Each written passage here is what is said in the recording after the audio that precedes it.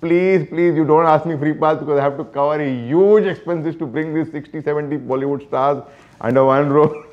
And trust me, it's not easy.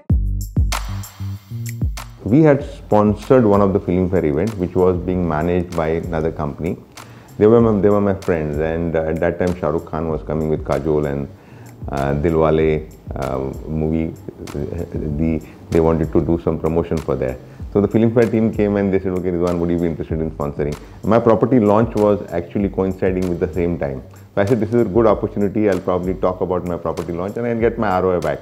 And so we negotiated a deal and it went off very well. The best thing was Samira, my wife, she's very fond of Shah Rukh Khan. So to sit on with Shah Rukh Khan on the same table, it was a dream come true for her. And it went off well, and everything was okay. We forgot about the whole thing. And then after 1 year, I get a call from Manju. Rizwan, I want to see you. Manju, the editor of our Filmfare. And she says, Rizwan, I want to see you. I said, what happened? No, I'll come and personally see you. He says, this company has gone and some problem they had, and I don't want to get into that. So he says, would you be interested in Filmfare? I said, me? What will I do with Filmfare? And at that time, there was one more active magazine of Bollywood which was there. I said, how we will compete with them, because they're a weekly magazine and I'm going to do it monthly. And then we met the CEO. CEO came to me. I said, look, I have no time for all this film and all that. But if you're able to find me one guy and who can manage this Filmfare for me, I'm on. Okay, he gave me some fellow, but it was not that suitable. But I told Manju, you're there with me, so we'll start the thing. And the whole idea of starting this Filmfare was, number one, bringing the Bollywood to the Arab world. That means people, normally if we talk about Filmfare, we have to go to India, and it's not easy to get access to the Filmfare magazine, the Filmfare event and all that. So I said, this is the thing which we are getting on a platter, and we can do it on our own. We have that capability where we can manage to do that. And we signed that deal, and we did the first deal almost before the pandemic in 2018, if I remember. 2018 we did, yeah. We at that time we had only invite basis. We did in the Bollywood parks, and it was a very super duper hit. Deepika Padukone was the showstopper, all the cover who in World, and a lot of other stars, almost 50. Remember that star. Then I said, okay, why only do it in Dubai? Let me take it to other GCC countries. So the next year we took it to Oman. I was there. You were there. 6,000 people attended that event. It was a massive event. Yeah. And then I said, okay, let's now come back to Dubai again. When did you first get attracted to Bollywood? And I know you share your birthday with Salman Khan. Yeah. Actually, Manju told me that.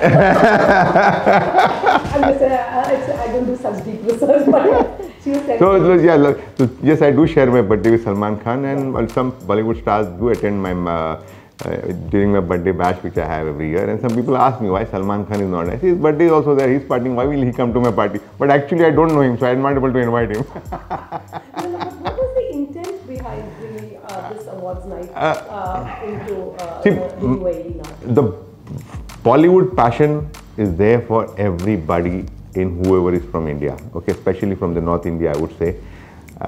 Like, you have no idea how crazy we are going. Of course, arranging the Bollywood event is one thing, but refusing the people, we cannot give you free pass. You need to buy the free pass, because everybody and anybody wants free pass.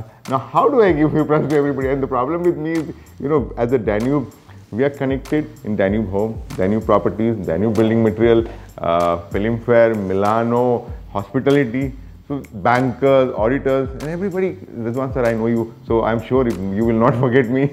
Yeah, but that becomes difficult. That becomes very so difficult. It's very official, you can't give away free pass. No, we can't give. It's very official, and I'm putting in my social media also.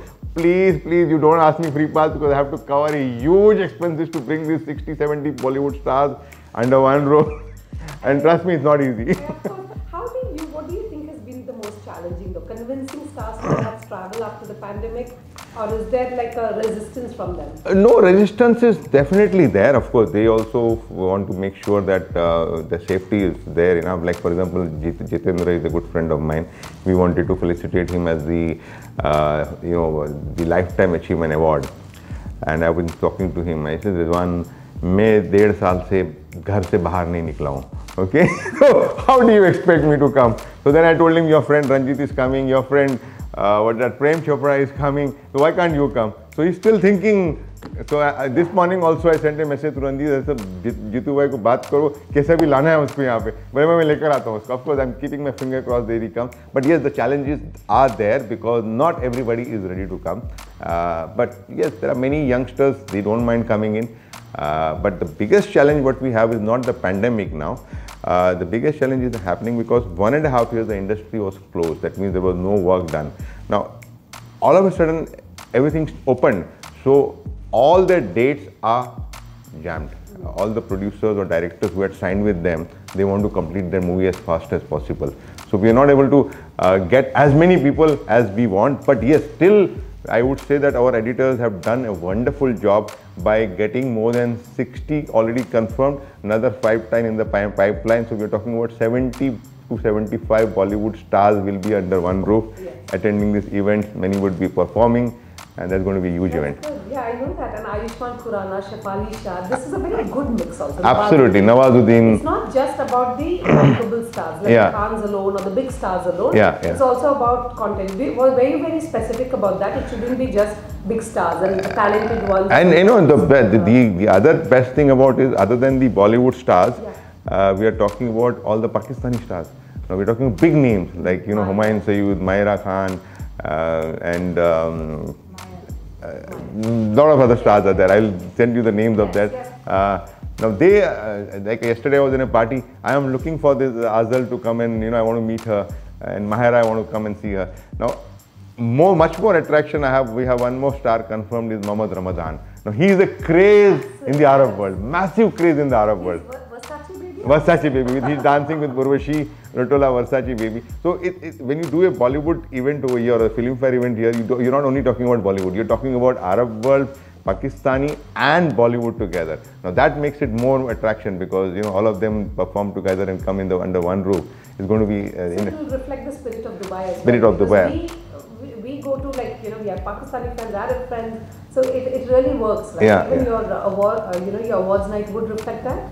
Absolutely, we are going to have that. I mean, we have more inquiries for sponsorships and tickets from Pakistanis than Indian people. Okay, but Indian people would love to definitely come, but they get to see Bollywood more often compared to the Pakistani stars. They don't get to see often. So the interest there is much more. Brilliant, brilliant. Who is your dream person that you want for the night, but you're not able to yet get? Of course, Shah Rukh Khan. Shah Rukh Khan, Salman Khan, of course, all the Khans, I would be very happy if they come. Yes, one day they will come.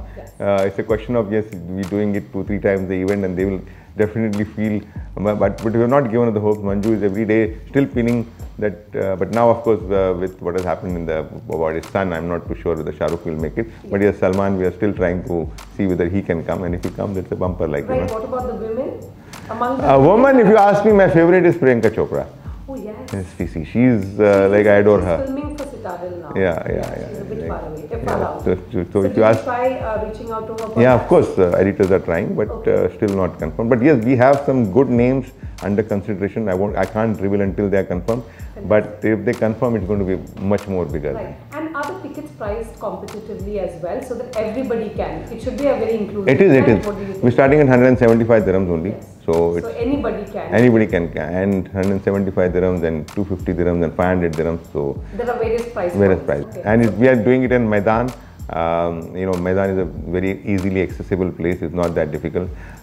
We had some couple of awards earlier also. It was not Filmfare, but I think it was Toifa was there. I think we had Toifa over there, and that was also fully packed. So I'm sure this after the pandemic, everybody is looking for a Filmfare function like this happening in Dubai. And Manisha, what I want to tell you, the most important thing, the amount of marketing which we have done for this event with the bloggers, and bus stops, hoardings, and radios, and TV, and we are ARY and Z and AR and a lot of other channels. All covered a lot across it. Every single Asian knows that there is a film fair happening, and they're looking for that 28th October where they want to come.